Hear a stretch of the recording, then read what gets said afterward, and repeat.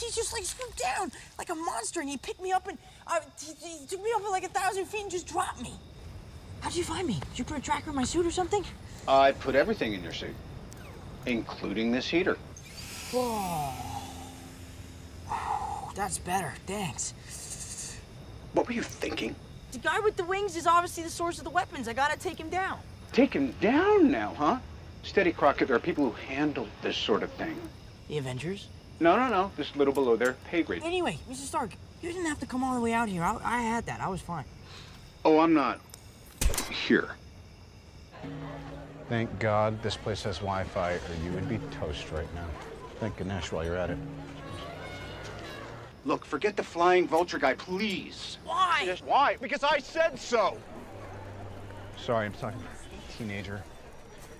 Stay close to the ground. Build up your game helping the little people. Like that lady that bought you the churro. Can't you just be a friendly Neighborhood Spider-Man? But I'm ready for more than that now. No, you're not. That is not what you thought when I took on Captain America. Trust me, kid. Cap wanted to lay you out. He would have.